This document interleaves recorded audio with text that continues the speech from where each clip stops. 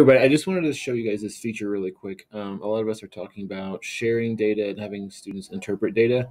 And in the past, I've always created charts and graphs for students so they can interact with the graphs and relate it to the charts.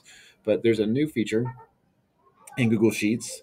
Let me show you. This is just a simple sheet where all I did is create a heading. So you could create the headings if you wanted to, or have students create the headings, and then they just enter their observations or their data below. You want to use this columns format.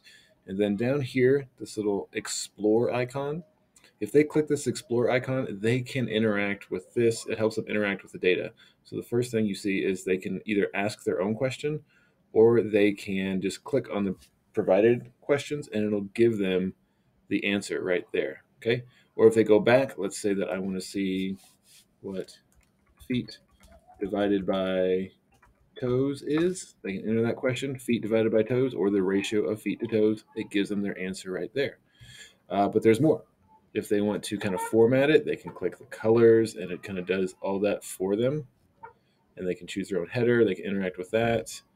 But what I really like down here, the analysis, I like that it includes the words analysis. If they click more, it'll have all different types of suggested charts for them. So no more teacher creating it.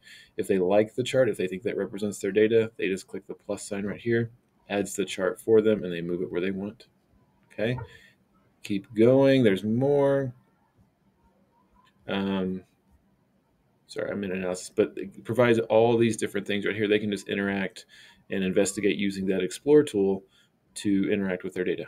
Let me know if you want to see more of this or have it demo in your class.